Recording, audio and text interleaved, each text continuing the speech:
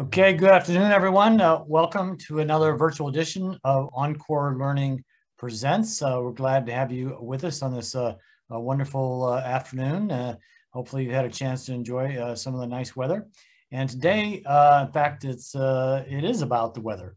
It's about climate change, and we've certainly tackled this topic a number of times, but this time it's a little bit different. It's kind of a call to action. It's what you can do to make a change, something more than just adjusting your thermostat. And we'll get into introduction of the speaker in just a moment. So with that, actually, the introduction this time is going to be a virtual introduction from former Arlington board member Jay Fassett. So bear with me while I try to bring that up. Let's see. Okay. Hello, everyone. I'm so excited to be here today to have been asked to introduce Andrea McGimsey for this Encore Learning program. I'm so happy that you all are continuing to look at the issue of climate change in various ways. It's so important. Well, Andrea is somebody I've known for, I'd say about 15 years now. And she is passionate about climate and taking practical climate action to address this issue. First met her when she was involved in Loudoun County. She's from our region. She started and was the director of the campaign for Loudoun's future. And then from that was elected to the Loudoun County Board of Supervisors. That's when we began working together very closely because she was a compatriot in terms of prioritizing climate, energy, environment issues for Loudoun County. She, in fact, was the champion of the first energy plan in Loudoun County. She worked diligently at the Regional Council of Governments, helping to develop the region's plan to address climate. After leaving the county board there, she then had several jobs, but ended up working for Environment America as a senior director on global warming solutions. And the best news is that we got her back here in Northern Virginia because the opening came up for the executive director at the Faith Alliance for Climate Solutions here in Northern Virginia, focused in Fairfax, trying to advocate at the local level for climate solutions. And Andrea just took over that job last year. So she's back with all her passion, her wealth of knowledge, and a real practical and insightful approach to addressing climate change. And so it's with all of that background, I think you're gonna have a great program. Please enjoy Andrea McGimsey. Andrea, take it away. So I'll just share my screen now. Yeah, go ahead. Okay.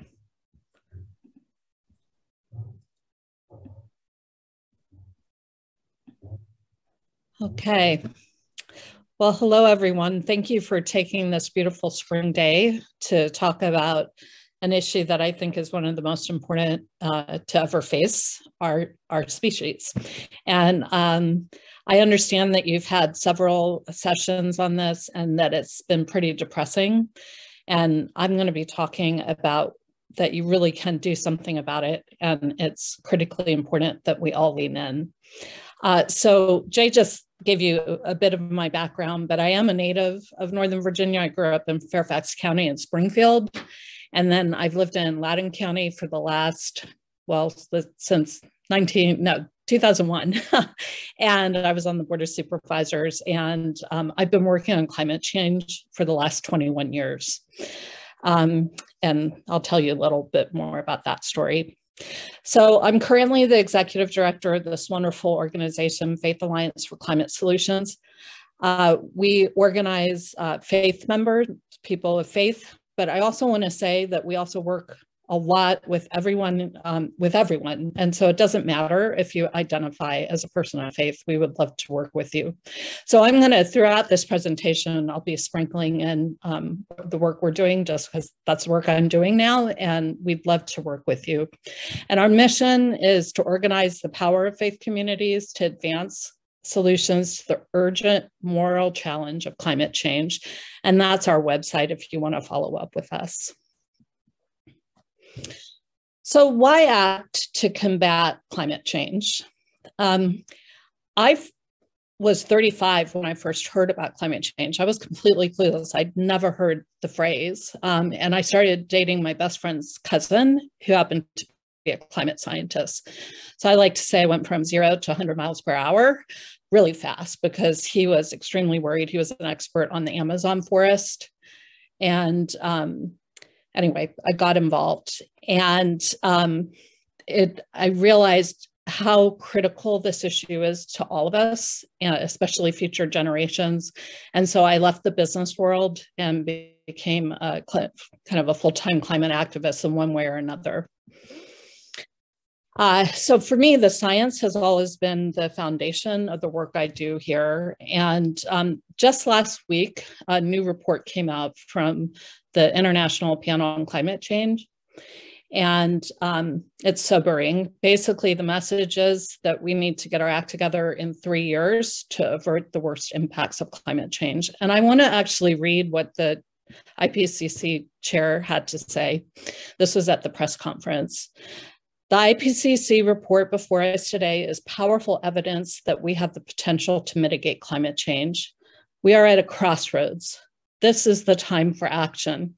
We have the tools and know-how required to limit warming and secure a livable future.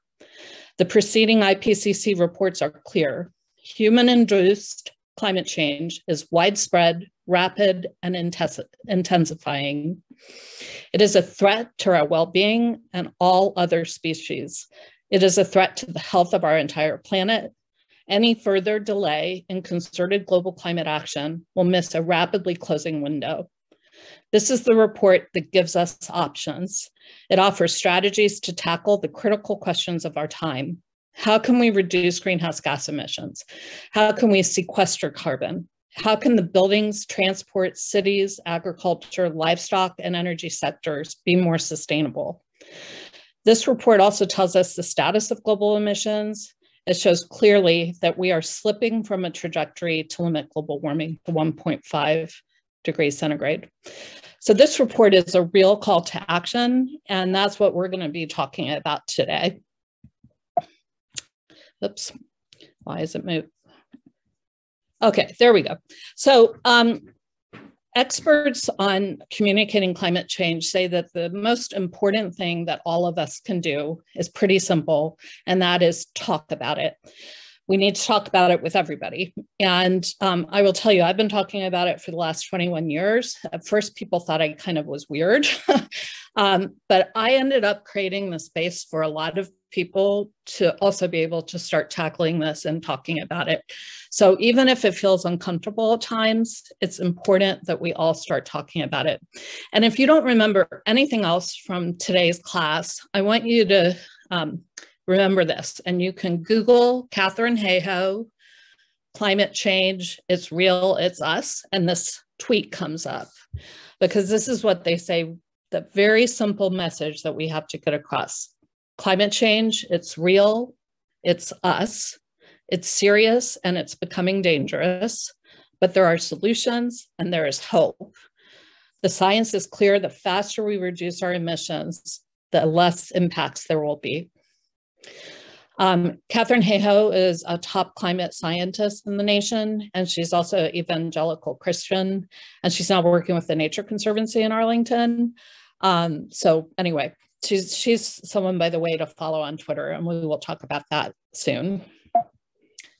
Okay, why for some reason, sorry. Okay, so I'm gonna talk a little bit about the negative because this is an important, the reason I'm telling you about this is for all of us, as you talk about this and as you tackle it, you need to be centered. I need to be centered in my story. And if I'm not, strange things happen, especially to me.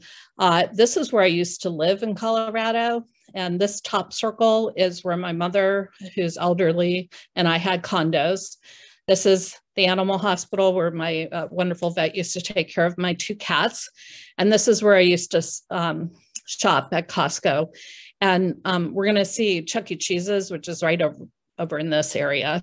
And I'm gonna just play part of a couple of videos raw footage of what happened on December 30th of last year.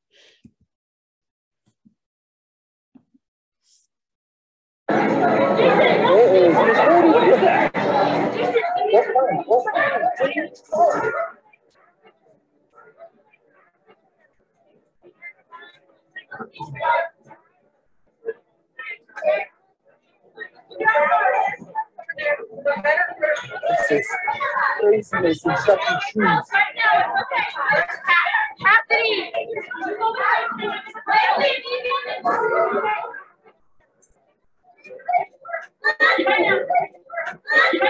I don't think we're safe in our car.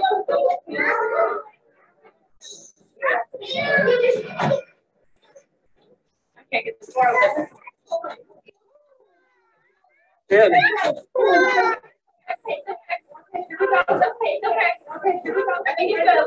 Is it?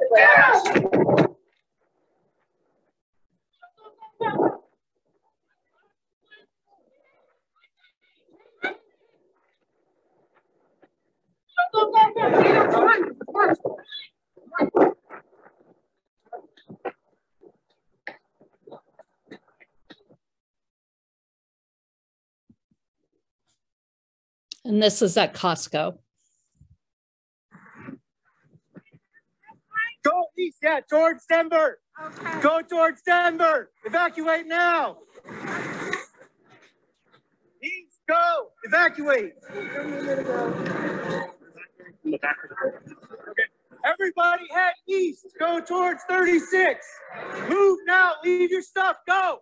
The fire's at the back. Go. Everybody head east. Get out of the store now. When you get on the road, go east. Ahí va, Bruce, pero no tengo carro. No habla. Don't have a car. You don't have a car? No. Get in. I will. Back this side. Back door. That day, over 1,000 homes and multiple businesses burned to the ground. And this is what it looked like on New Year's Eve day in Louisville and Superior.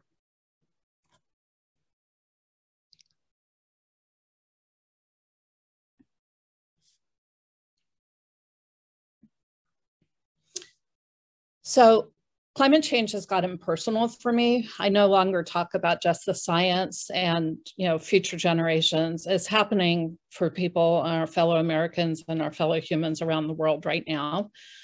And one of the things that's so important as you're working on climate change to be centered in your story and in your why, even if you're not talking about it, it's really important because otherwise this is such tough stuff. It comes literally for me leaking out my eyes. And this is my father, Ben McGimsey, and his wonderful, my stepmother, Kathy, and then my two nephews, Chase and Ilya. And I've always had in my heart the children in my life, especially Chase and Ilya. But my elderly father, it just turns out that he lived next door to the town of Paradise, which burned down in 2018. It's so close that he can bike to it.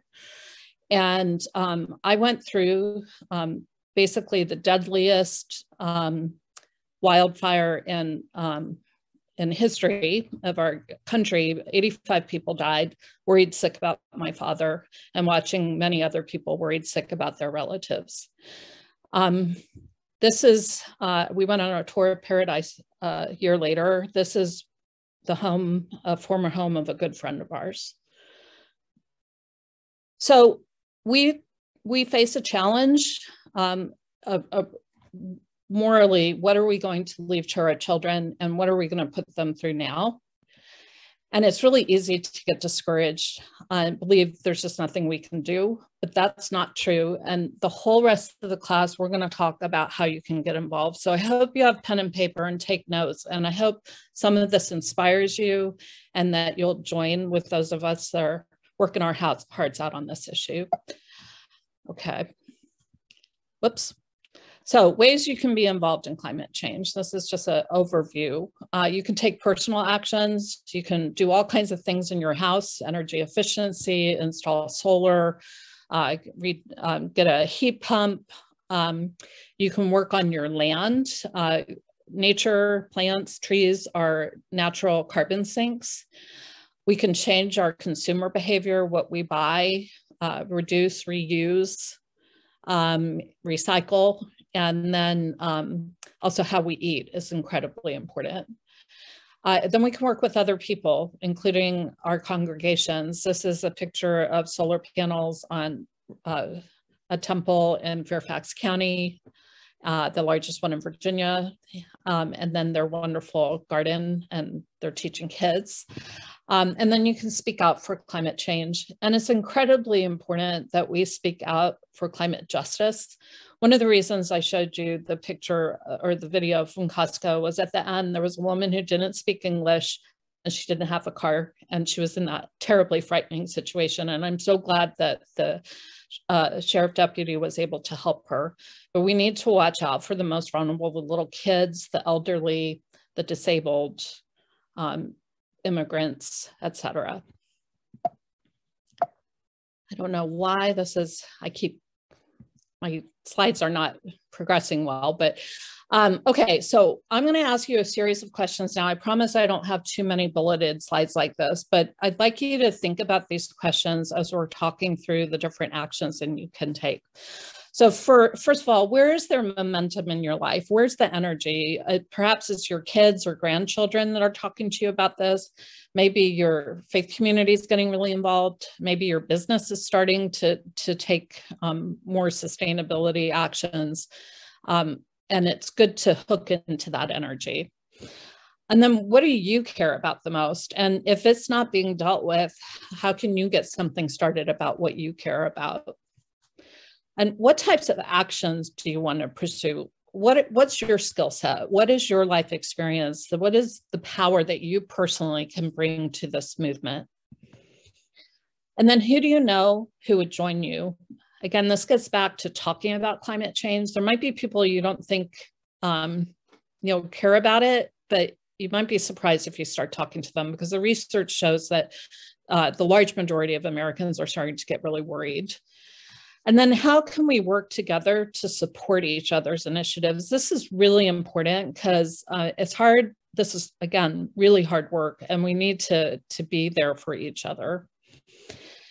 And then finally, let's put together a series of next steps, an action plan. And I'm hoping that by the end of today, you'll actually have a series of things you want to get going on. And it's really important to set those goals to stay focused.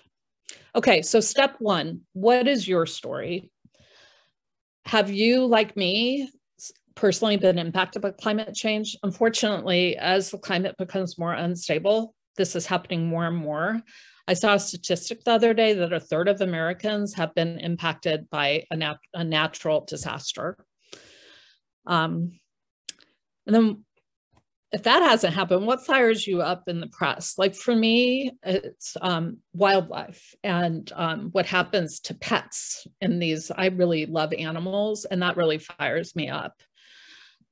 And what was the moment that you realized you wanted to get involved? And this could go back to your childhood when you perhaps played in the woods a lot, or like I was the girl with the frog in her pocket. I just loved wild animals when I was little, and that can be your story.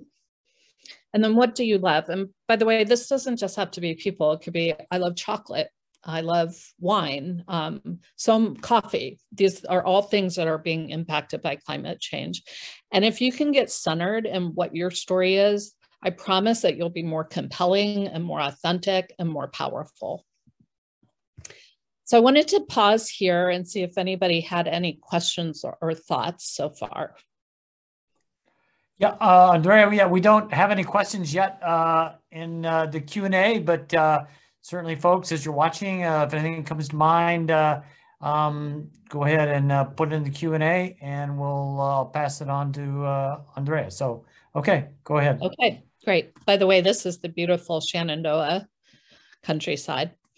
So another first step is to get educated. And there are just all kinds of great sources. I want to caution that there really is a lot of misinformation, especially around this issue. So it's really important to identify reputable sources. So like the different government agencies that work on climate change, the EPA, the Department of Energy, those are reputable sources. And then there's climate scientists, but I just, in the past, this seems to be kind of not happening anymore, but there have been some people that put themselves forward as scientists that really aren't, and you need to kind of just dig into that and make sure it's a reputable source.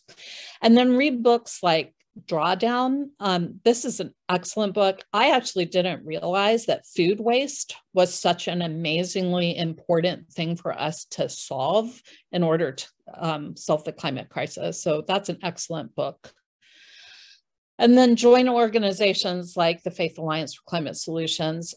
These organizations, depending on where they focus, like our focus is local, they will often be tracking things that are happening, and you can find out, you know, what important thing Fairfax County or Arlington County is doing, and when the public hearing is, and when's the opportunity for you to speak out.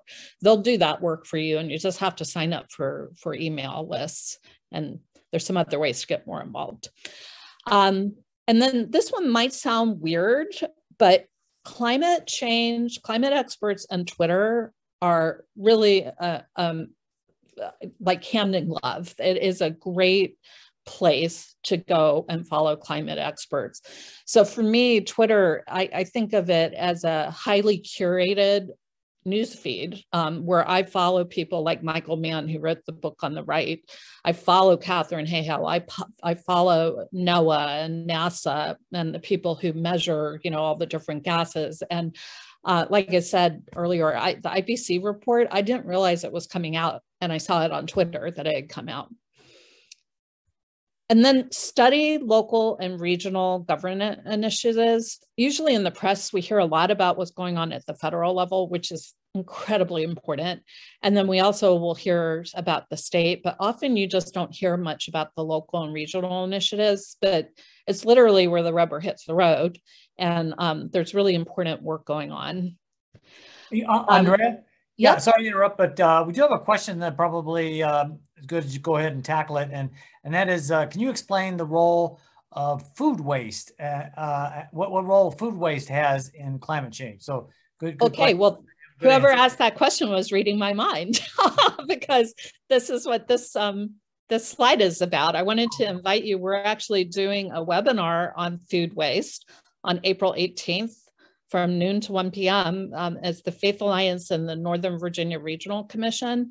And we have a partnership with Germany, the Northern Virginia area does.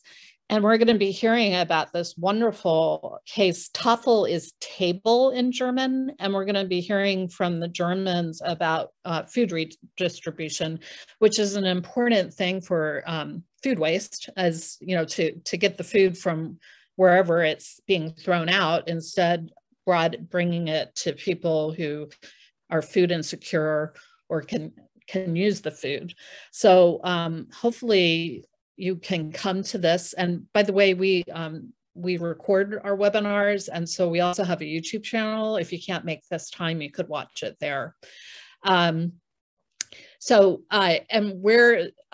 I really encourage you to read Drawdown because it explains it better. And I'm just starting to learn about this 21 years into working on climate change. But basically, it takes a lot of energy to grow food, to distribute it, to refrigerate it. And it takes up a lot of land to grow it, which means less trees. So there's like so many different layers of how food waste impacts. And then if you're not composting and you're throwing your food into the trash, it actually creates methane in the, more methane in the landfills. So there's just so many layers to it. And it turns out that it's just incredibly impactful. So now, you know, I'm single and it's hard for me with food. You know, I often we get 2 big, like everything's packaged too big for a single person. So I'm working really, really hard myself to not waste food anymore. And it's a challenge.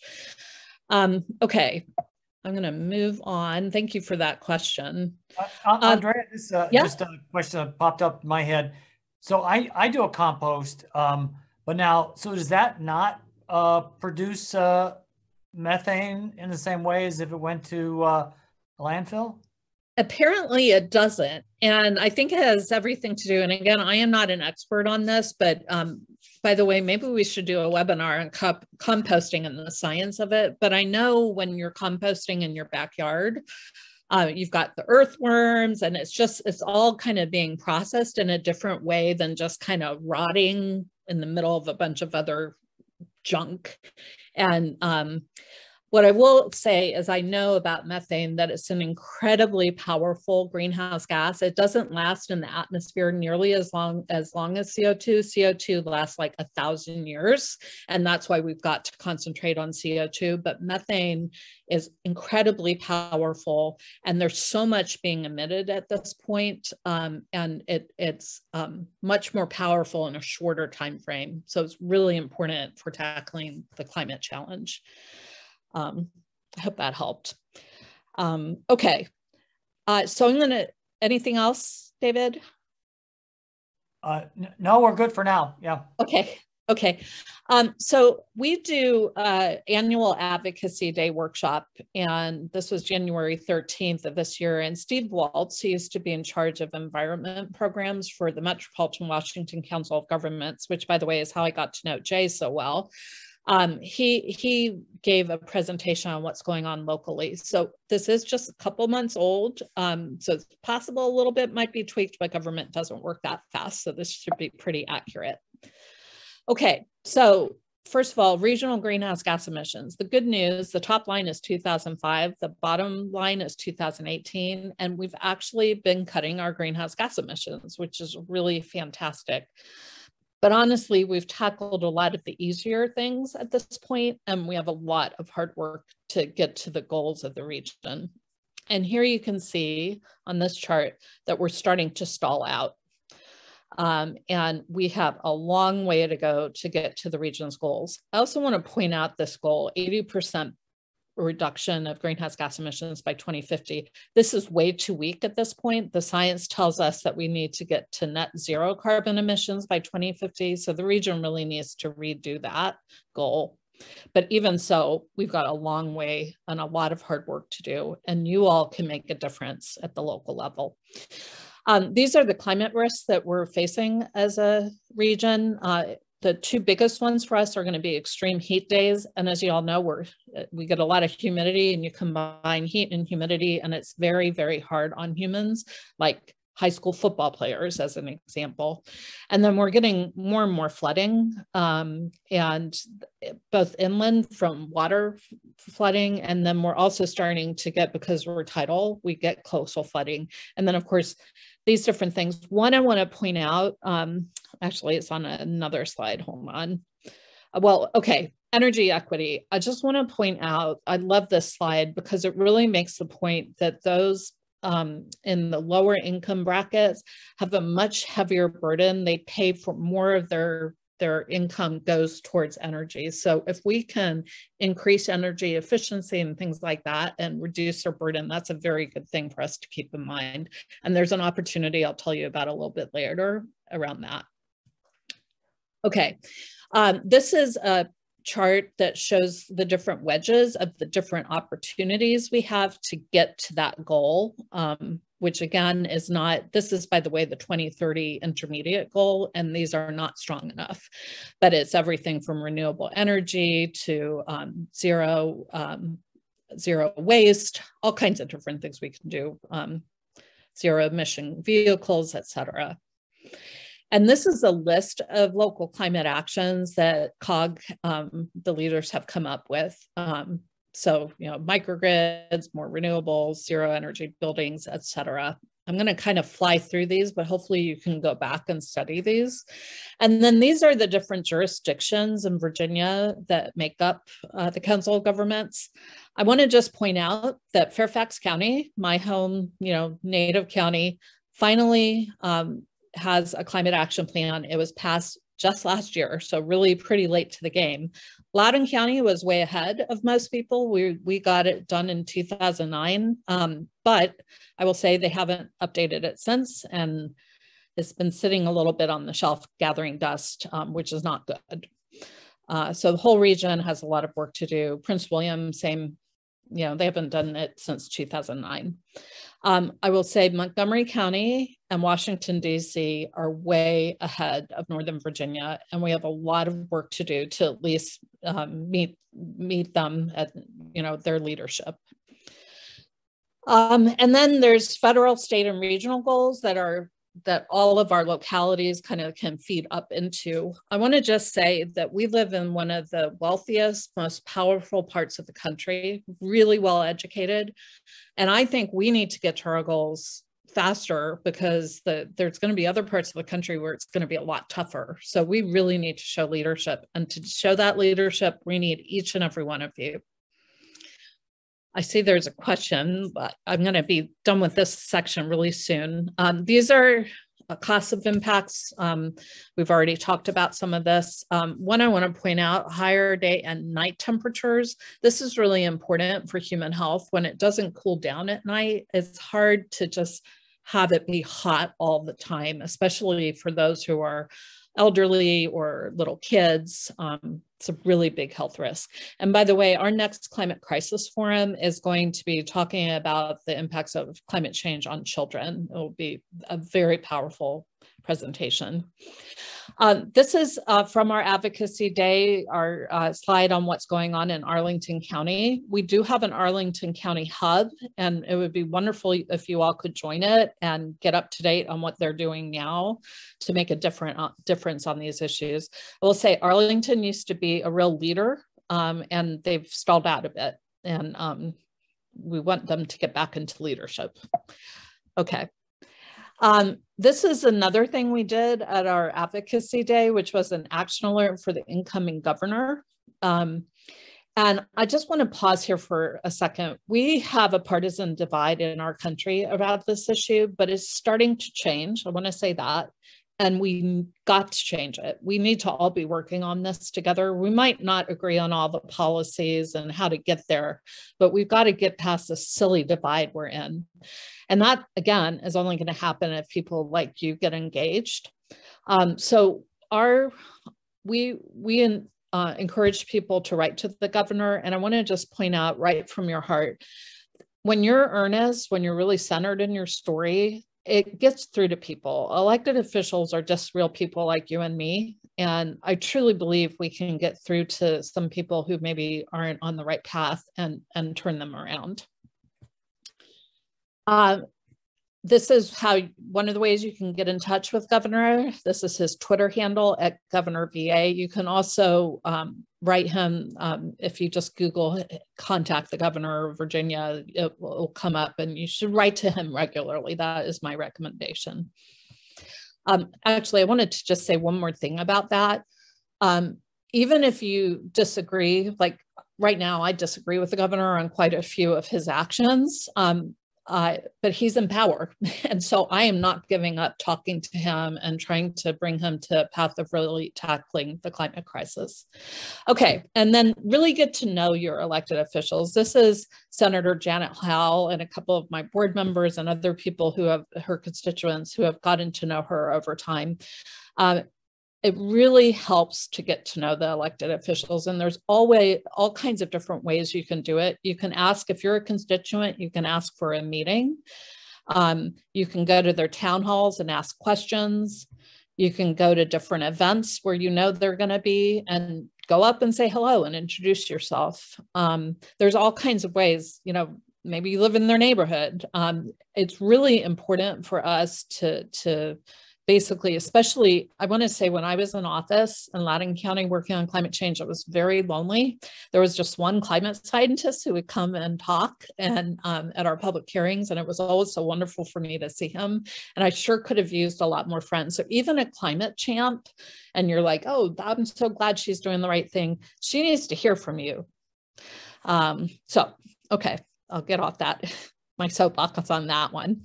And then this is the last part before we go to questions for another section, testifying at public hearings. So it might sound weird to put it with like getting to know your elected official, but if you think about it, at least at the local level, maybe you've never been to a public hearing, but all the elected officials are sitting there.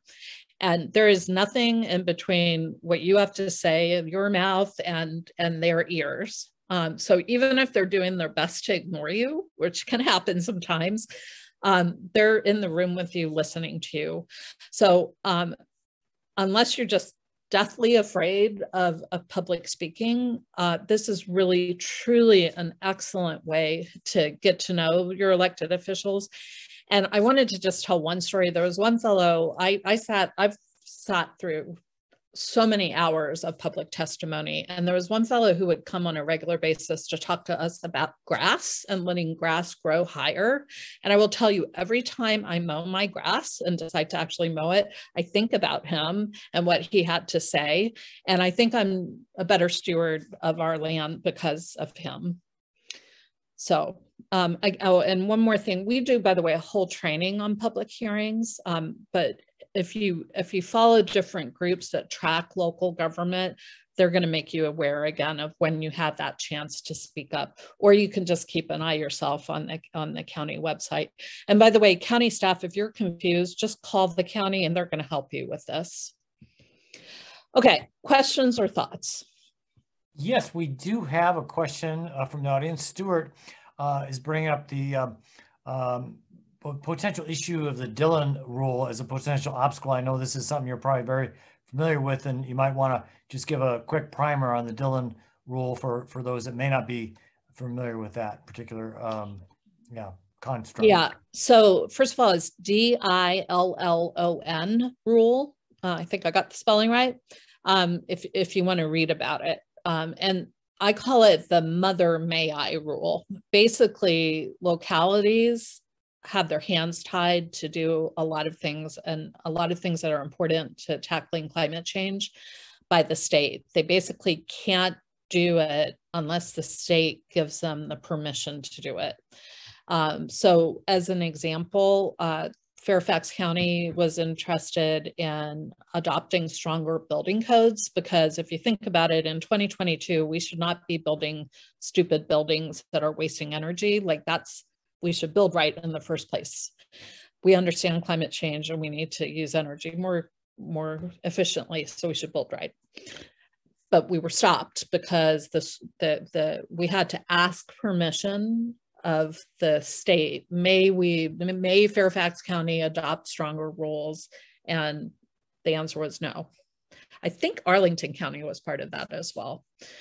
I hope that made sense. It's so hard to teach a class without being able to see everybody. So, yeah, just I'll do a follow-up on the Dillon rule. I mean, I know Virginia is a so-called Dillon state, but I don't know where that comes from. Is it in the state convention or state constitution, or is it just convention, or what? And is there a way to make Virginia not a Dillon state?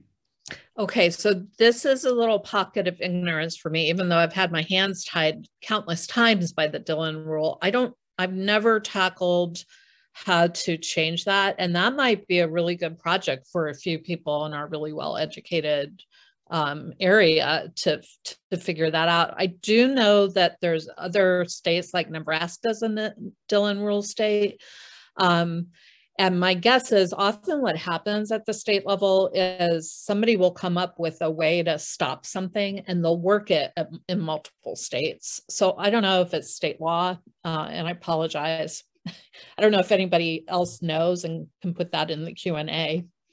Yeah, maybe we do, but okay, that's Interesting. Oh, well, we do have Stuart come back saying Arlington and Fairfax tried this year in the 2022 session, but the bills failed. So evidently there is a way to legislatively turn it around. Yes. And Yeah, so, David, basically it's bills that say, Mother, may I, like, may we have the authority to have to adopt stronger building codes, but we have to ask the state and the state has to pass that law. right. Or they have to, well, yeah, here's Suzanne saying, can you explain the Dillon rule? So maybe go ahead and maybe more specifically exactly how that works when you're at the local level and the state comes in and somehow overrides you. Yeah, so the status quo is that the locality can't do a lot of things, like we're just not allowed to. And if we want to go and be ahead of the state, we have to ask the state permission. And how do you ask the state permission? The General Assembly, the state senators and the state House of Delegates has to pass a law allowing that locality to do whatever they want to do. Does that make sense? Yeah, and I know one example, in Arlington, we'd always had a hotel tax, I think, or a business tax. A business tax to help on local development, and the state disallowed it for a year or two.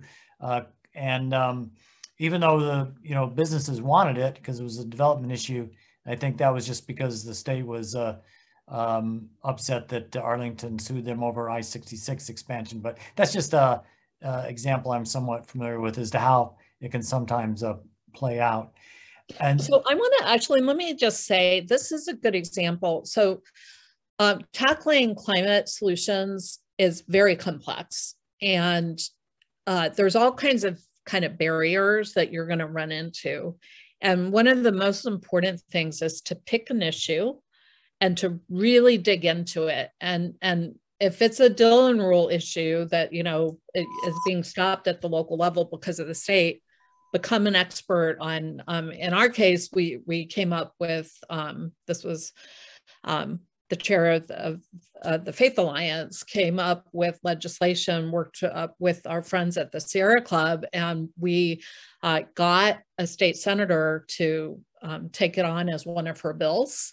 And that's just an example of a group of people who are really worried about building codes, figured out that the barrier was the Dillon rule, and put a piece of legislation together, and then got a sponsor to carry it. And it went really far, and hopefully, we'll get it in the future. But that's such a good example of just picking whatever it is. Like, I want to do building codes and, get that done in Northern Virginia. We could use help with that, by the way. So. Yeah, just not to belabor, but Linda is giving a fairly concise definition. It says the Dillon rule is the principle that local government can only exercise powers expressly granted by the state, or powers necessarily and fairly implied from the grant of power, or powers crucial to the existence of local government. So that's if that helps at all. But anyway, we can probably move to the Dillon rule. Otherwise, colloquially, Mother, may I? Right, that's good. Yeah. Okay. Yeah. I see there's a whole bunch of questions and chats. Yeah, some of them are just the Dillon rule. So people going back and forth. So I think, let me see if there's anything new. Let's see. See. Stewart says Maryland follows international standards stricter than Virginia, and Montgomery goes even further. It's not a strong Dillon rule, but a restricted state. So all of this is just commentary on the Dillon rule. So I think we can move on at this point. Okay, and that might be a follow-up good class and examples of things that are being blocked by the Dillon rule, and get a lawyer or somebody who's really good on the legislative side of things to talk about it. Okay, great. Oops. All right, so moving on to other things you can do. One of my favorite things is writing opinion pieces. I've always liked doing it. I like to write and I have opinions. I get really fired up about things. Sometimes I'll read an article and just be like, I can't believe that's happened. And I'll part of how I process it and deal with it is I write about it and I submit it to the paper. So I've done it enough with the Washington Post and they like my writing that they've invited me to write more often, and I do it as often as I can. Again, for me, I have to be pretty fired up about something to write. Often it's easiest to get published if you've read an article and you react to it and you do it quickly. Time is really important. So if you find yourself reading something in the Post or some other paper that really gets to you and you have something to say about it, do your best to carve out some time that day or the next day to get your thoughts down and to send it in. It's also really important to know what the news outlet, what their rules are. So for example, the Washington Post requires exclusivity. A lot of the smaller papers, you can have, well, I'll talk about that on the next slide, but, and then often there's word limits. So don't quote me on this, and it probably changes over the time, but I think for the national Washington Post paper, to get on the big editorial page, it's 250 words, and to get into the local section is 750 words. I think that's right. But again, my point is that you actually want to go research and read whatever the paper's rules are for submission. This is an example. Virginians can work together on the climate crisis. This is me, you know, I'm fired up about we need to get past this partisan divide. Our governor was threatening to take us out of the regional greenhouse gas initiative, which has been a very successful program that has cut power plant pollution. And I happen to have worked on it for 4 years. And I happen to know that there are Republican governors that are very supportive of, it's called RGGI, the Regional Greenhouse Gas Initiative. So, you know, I thought that was a good argument, hopefully to change the heart of our governor. So that's what I read about. And then this one is something I'm so fired up about. I live exactly 1 mile from the new Ashburn Metro stop.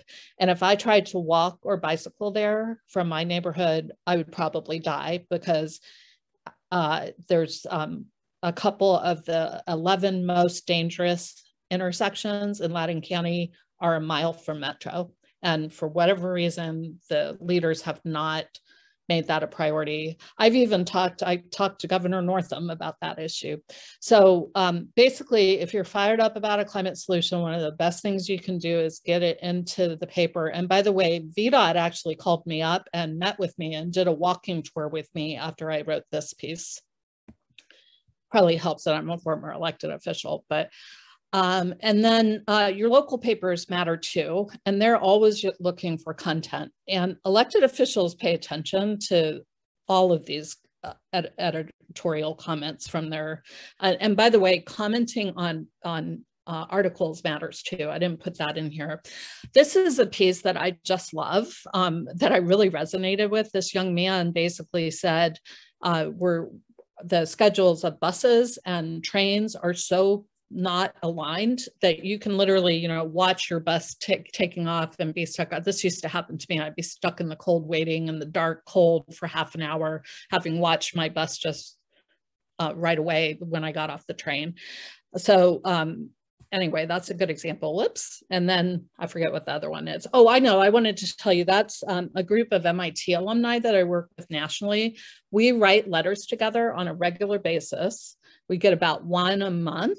And then a bunch of us get them into papers across the country. So the one that I had up there actually was like in Kentucky, which I think is really good. And that's an example of you can write something and then give it to other people and they get it out across the country. So it's a way to basically spread your power.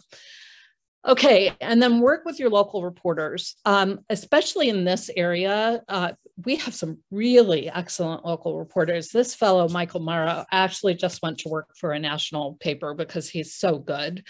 But at the time he was writing for the Fairfax County Times, and he was writing about a forum that we did, the Climate Crisis Forum that we hold annually. He spent an hour on the phone with me, and it turns out he's just super fired up about climate solutions. And there's a few things about this slide that I want to point out. First of all, it's really good to have good visuals. The press loves good visuals. So we had done a photo petition to encourage the board. You saw it actually in the advertisement for this talk about basically be bold on climate change. And here they had the kids actually made their posters and they presented it at church. And this is Pastor Rob Erickson from Heritage Presbyterian Church in the Mount Vernon area. So anyway, there's like all kinds of goodness here. And this went to lots of households around the county, and I'm sure elected officials took note. So don't forget about your local papers. And then the internet. So it's really important to get involved on social media. And I know that a lot of people are turned off by the various big companies at this point for various reasons, but I really want to encourage you to get back in there. My favorite medium is Twitter. And I want to tell you a few stories about it. First of all, this picture, this was a photo petition that we did, you know, like a bunch of us did. And this is me on my back. I drew this on the back of a cardboard box, and I tagged a bunch of the different supervisors in Fairfax County, including Chairman Jeff McKay. And I had only been at the Faith Alliance for a month when this happened. He tweeted back, and I am absolutely certain this was him personally. And I just want to point out, he promised aggressive implementation of the Climate Action Plan. This is the Community-Wide Energy and Climate Action Plan is what CCAP stands for. So I basically managed to get the chair of the county on the record, because Twitter is public record, that he was going to support aggressive implementation, which was very, very encouraging. So that's one of the things. You can really build relationships with elected officials.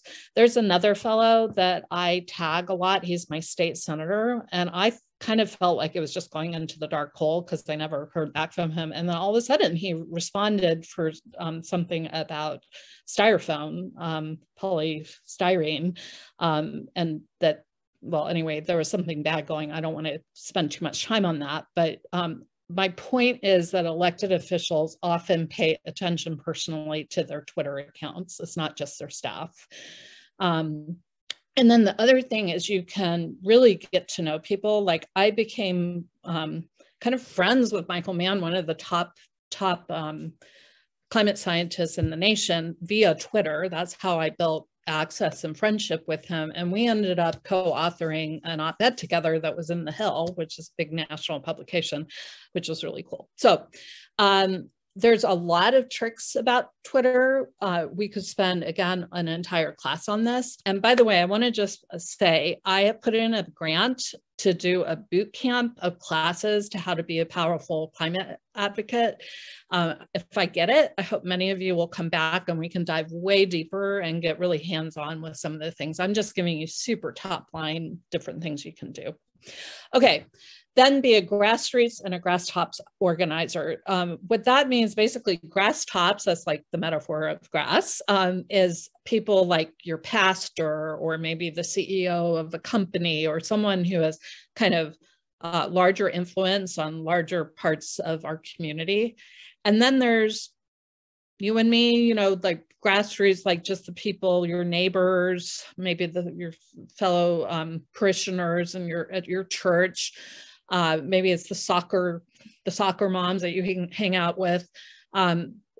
If you tell people about what's going on and get them involved, that's grassroots. And so there are so many tactics you can do. Again, we could spend a whole class on this, but really recommend basically leveraging your circles of influence. So for example, for me, this is a bunch of my board members, and they're obviously a part of my circle of influence right now. This is Reverend Dr. Jean Wright. It turns out we've been wanting to start a Loudoun County hub because we really need a lot more climate action in Loudoun County. And she's moving to Ashby Pond, and we're going to be starting a hub together, which I'm super excited about. And then this is another example. This is Bill Pugh, who works for the Coalition for Smarter Growth, and he is the hub leader for our Alexandria hub. And he called me up and said, do you know anybody who could give a talk on environmental justice? I really want to do a webinar. And I knew Reverend Michael Malcolm and brought him in, and we had this fabulous discussion in Northern Virginia. So basically think through your network, and there's probably all kinds of cool people, you know, that you could bring to help us build climate power. And people pretty much always say yes when I call them up, by the way. So people are hungry to help. So let's pause. By the way, this is one of my favorite trees in Loudoun County, which recently died, and I think because of climate change. But anyway, you get to see its beautiful trunk. So questions or thoughts? Yeah, there's a thought from Suzanne, kind of going back to the concern about waste causing a problem with climate change. And she notes that, you know, there are some restaurants that instead of throwing the wasted food out, that they provide it to organizations that distribute it to homeless or underprivileged people, which sounds like a great idea. And we can, you know, I guess encourage restaurants to do that or inquire when we go to a restaurant. And she also notes that there's some municipalities or large cities, I guess, in the Northwest California that require, I guess, that you compost your waste, or I'm not sure, but she was saying, you know, absent that, what alternatives would work. Do we have? Yeah. Well, let me talk about both of those things. First of all, my pastor, who I grew up with in Springfield, Virginia, and by the way, in a very conservative Lutheran church, he's like my dad, and I've always stayed part of this church because of my pastor. And he is such a wonderful person. He worked with Panera, our local Panera bread. Panera, is that what it's called? Anyway, Panera. And every Sunday we would have their leftover bread. And so people in our church who were maybe food insecure would take what they wanted, and then we would bring it to the food pantry. So that's often, if you're interested in getting involved with something like that, often faith communities are already doing work like that, and they always need volunteers.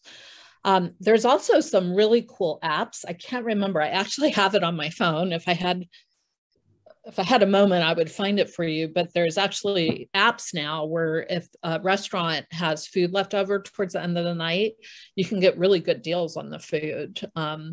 Unfortunately, when I downloaded it, I'm way out in Ashburn, and it was like restaurants in Tyson's, and I'm not going to drive all the way to Tyson's for a good deal, but check that out. And I'll try, if I can, to find it on my phone. And then the other point was compost. So when I lived out in Boulder County, which is where that horrible fire happened in December. Anyway, they do great work on climate solutions, and they have composting. And I've actually toured the big compost site. It's like really cool. It's all these basically piles of dirt. And they also, you might see like stuff that looks like plastic, but if you look closely, it says compostable. But that it needs to be industrial. It's industrial composting. And I think it needs to go into a certain kind of system. And you can't just like throw it into your backyard compost pile.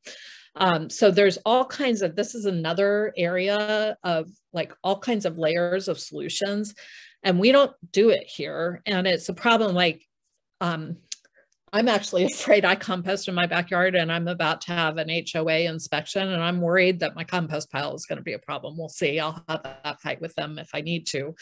But, you know, there can be HOA regulations. There's lots of people don't understand composting, so they might think it's going to bring in, you know, rats, or so there's public education about it. And then there's different municipality rules around it. And so if you live, for instance, in an apartment building, you don't have a backyard to compost. And so some municipalities like Boulder County actually gather the compost. So another great example, if this is something that interests you, let's make it happen in Northern Virginia. And I don't know all the solutions and all the ins and outs of how to do it, but that would be a great thing to lean into. So. Yeah, and I'll just note, probably people that are on this call that are in Arlington are aware with the green bins that have been in existence for a while for yard waste. People also could put their compost material in there as well. Oh, and that's great. I didn't know that. Yeah, and they did issue everyone little smaller bins or package that you can actually put in your kitchen to accumulate it. And I also, by the way, just need to mention vermiculture, which is the worms eat my trash. I used to have worms and they're awesome. And I'm kind of an expert on that if anyone's interested. Okay. Let's see. It looks like Dolores mentions that moms on Lee Highway, that they take food or send their food scraps for composting. So I mean, that doesn't surprise me given that the nature of that organization. And also Elizabeth writes that Fairfax County is running a composting pilot. And I guess to explain to people how to do the composting. Yeah, I don't know. So I guess she's asking, do you have any suggestions for learning more about backyard composting? Well, that's an example of something I'd like to do a webinar on and get some local experts. And by the way, I just want to say this is also an example from jurisdiction to jurisdiction. Like maybe Arlington's doing it right and Fairfax County could learn from it. Or, I know Loudoun has a lot to learn, that we have a lot of rural land, but, this is like, if we lean in kind of as a region, we can figure out best practices and share them. And as you can see, I'm a former elected official who was a climate champ. There's so much I still don't know. And so that's what you can do for elected officials, especially you have to put policies into place. You can basically lay it out for them and give it to them, and then they can run with it. They have the power and the access to run with it, but they just, they're just one person and often have very small staff. So that's one way to think about really with elected officials, laying this out for them. These are the issues, this would be the good policy, these are the talking points, et cetera, et cetera. Yeah, and Vivian, who is our Encore Learning help here on this, noted that the app, Good to Go app, is, I think, for when you want. Is that the one? I guess. I think that's the one. It's called Too Good to Go, and it's free. Oh, Too Good to Go. Too Good to Go, and it works. Yeah. Okay. Thank you, Vivian. Yeah. Yeah. And now Stuart is asking about the compostable bags from the grocery store.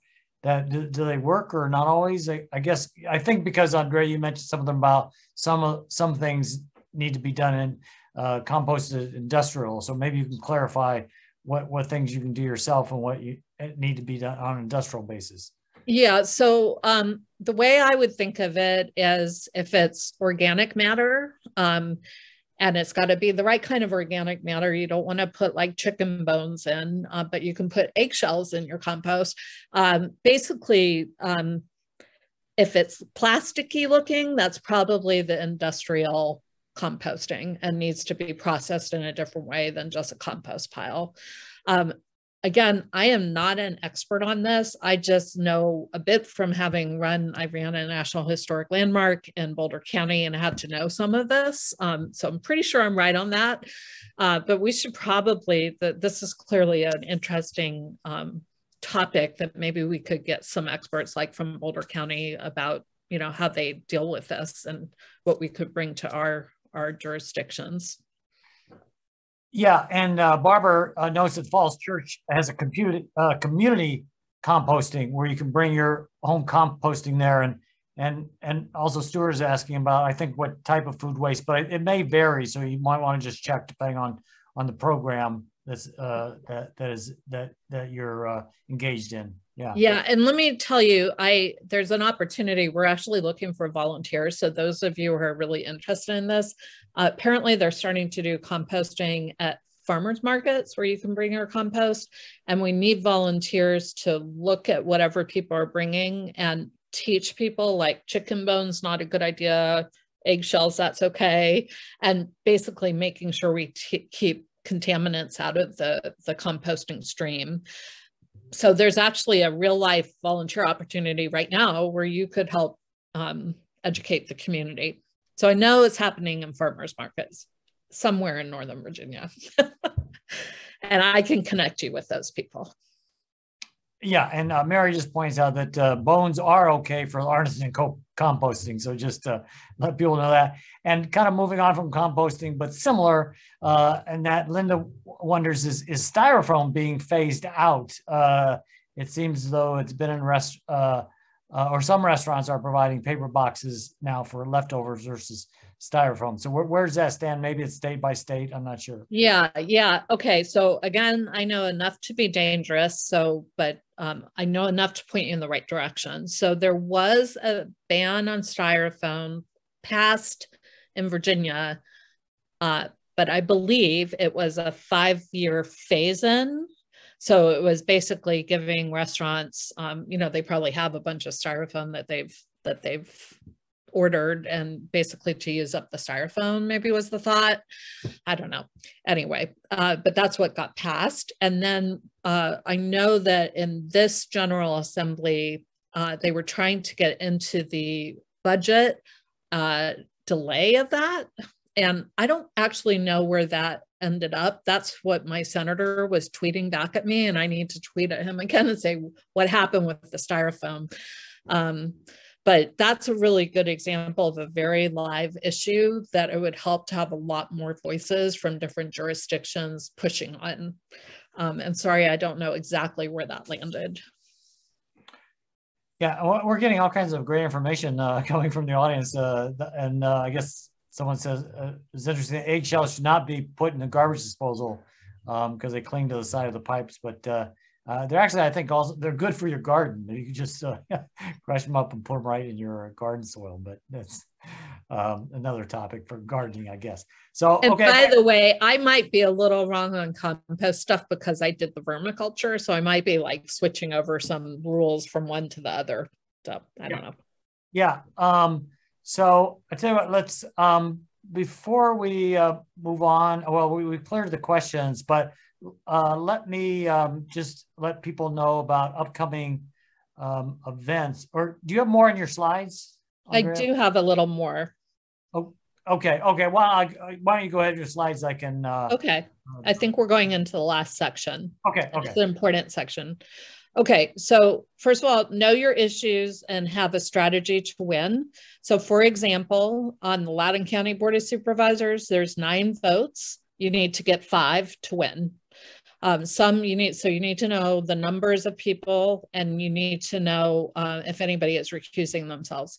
This is an issue that I am, I'm very fired up about. They want to proposing to put data centers right on the border of Manassas National Battlefield, as well as Prince William National Park, Prince William Forest. And if anybody's interested in this, I'd love to tell you more. There's great letters from the National Park Service, from Fairfax Water, from Fairfax County, because this would have a big impact on the Occoquan watershed and the drinking water of 800,000 people. And we should, in my opinion, not be cutting down forests for these giant buildings that have huge impacts on greenhouse gas emissions. And these companies are wealthy and should be able to just put them in industrial areas where they belong. This is an example. It's very complex what's going on, and you really, really want to do your research, and you want to go to reputable sources. And then, by the way, this is the visual. That's where they want to build, right next to the battlefield. So That's just an example of something I'm working on right now. And then we need to make climate change a top priority issue. And what I mean by that is for elected officials, they need to know that it's a top priority for voters. So this is what, this is the Yale and George Mason University research on public opinion. It shows that Americans are really pretty worried about this issue. But when you look at voting issues, it still is not getting up to the top. And that gets back to talking about it and also really getting to know your elected officials and just keep elevating this issue, because honestly, if we don't fix this issue, a lot of issues aren't going to matter. So we've got to elevate this issue. Okay, and that means speaking out everywhere you can. Okay. And then this was from An Inconvenient Truth in 2006 at the end of Al Gore's movie. It actually had in white letters on a black screen, if your elected officials aren't doing the right thing, run for office yourself. And so in 2007, I ended up running for office myself. This is me, and there's Jay. So, okay, whoops. So examples of how you can get more involved. I'm just gonna popcorn some ideas. This is, you can staff a farmer's market compost station. This is what I was talking about, educating donors about composting. You could table with my organization at Green Expo events to get the word out about climate solutions. You could join a green team at your faith community, or if they don't have a green team, you could form one, because I bet there'll be other interested people. We have advocacy teams literally in every district in Fairfax County. We have a team of people that have gotten to know their supervisor. It's very, very powerful. And then we also have issue teams, like a transportation team that's working on things like electric buses. Work with your neighborhood to plant more native trees. I'm working on this with the Audubon Naturalist Society and my own HOA. And trees are carbon sinks. They're important. And they're also important to wildlife. And then we have a transit corps. We're running out of time, so I'm not gonna tell you all of this, but here's another one. Cook a vegan dish for your next potluck. I have my go-to dal, refried dal is delicious, that I always try to bring. And then Energy Masters, I'm sure many of you know about this in Arlington. We're actually working with Energy Masters on getting more energy efficiency in homes for people with mental disabilities. So we would love to have some more volunteers for those programs. And then finally, we need to take care of each other. This is a really, really hard issue. I mean, I'll be frank, I cry when I was crying when I was watching those videos. It's very hard what's going on, and we need to take care of each other. We have a climate chaplaincy program where we're working with pastors and rabbis and other faith leaders to basically figure out how we can take care of each other better. Make sure you have fun. These are some of my friends in the climate movement, and make sure that you celebrate, especially when there's a win. People often forget the celebration. And this is another thing we're working on. We have several psychotherapists who work with us around active hope. And you really, I just want to emphasize, this is hard stuff. You need to take care of yourself, and I hope you'll join with us in this. Okay, oops. And then finally, I just want to say a couple things about nature and nurturing yourself. I had a wise older woman give me this poem when I was young, and I want to read it to you, or it's not really, it's more of a statement.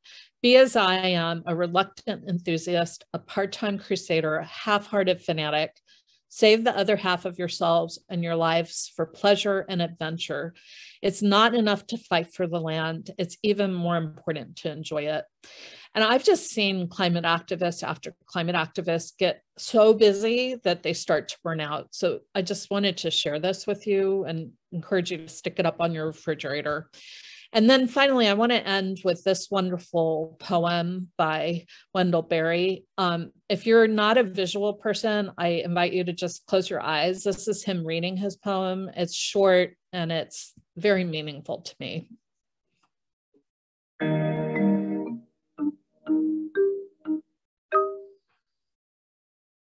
The peace of wild things.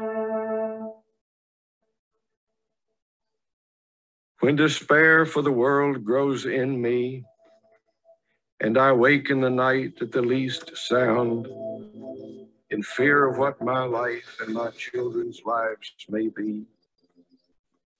I go and lie down where the wood drake rests in his beauty on the water and the great heron feeds. I come into the peace of wild things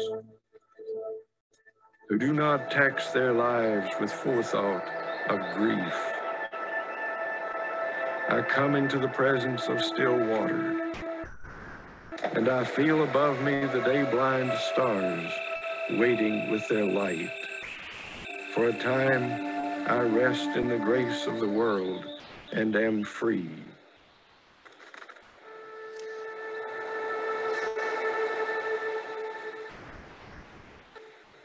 That poem, whoops, stop, whoops. That poem's really helped me. I just wanted to share, this is the Faith Alliance coordinates if you want to get involved with us. Again, you don't have to identify as a member of a faith community to work with us. We'd love to work with everybody. And then finally, I'd love to stay in touch. This is my personal Twitter handle, and this is my professional email, and I hope to hear from all of you. Okay, great. Well, I'll leave that up for a little while if people want to jot down that information. And also, Elizabeth mentioned that you can go to the Northern Virginia Soil and Water Conservation District to get grants to plant native landscaping at HOAs. So, and I don't know, is that, I guess, Andrea, is that planting native plants, is that an important factor in climate change or just planting in general? Yes, it's so important. Native plants survive better because they're native. Invasive species, invasive plants are so bad for wildlife. They crowd out other important native species. It's so important. And plants in general, they are carbon sinks. So that is a very, very important part of climate solutions. And it's incredibly important for the other species, the other animals and creatures that we are on this planet with. And they've got a rough life, and climate change is making it rougher, and we need to give them as much goodness as we can. Like planting an oak tree is incredibly important. And I just want to lift up Audubon Naturalist Society and their Green Your Own Neighborhood program, which will put you in touch with all kinds of resources to help get those trees planted in your neighborhood. So thank you for lifting that up. That's so important. I mean, well, we have about 10 more minutes if anyone has any additional questions. Otherwise, Andrea, I mean, if there's any other information that you think is important for people to have on this topic, go ahead. We have let's see, we have a question. Just something appreciating your the knowledge you've bestowed on us today. So yeah, okay. Thank you. Yeah. So unless there's another aspect you want to cover, we can just kind of move to close things out. I can give you the last word, Andrea. Well, I just want to say thank you for letting me speak with you today. And I hope you got some inspiration for some things you could get involved with. And I guess my last thing I'll just say is just start where you are, and you really can make a difference. I really believe in the butterfly effect. You know, just the flap of a butterfly can change the world, and you doing whatever your heart's passion is to help solve the climate crisis can really make a difference. And thanks for letting me spend this time with you. Yeah. Well, thank you for presenting all this great information, and it certainly I think adds a ray of hope that we can make a difference. And presenting, I mean, our elected officials are often more available than we realize, and that is what we can really leverage, I think, our voice if we move them to take action. Just some other appreciation coming in through the Q&A. Appreciate everyone coming, and we'll see you next month. So Andrea, again, thank you very much for coming on and giving us this great information. So thank you. Okay, take care, everyone.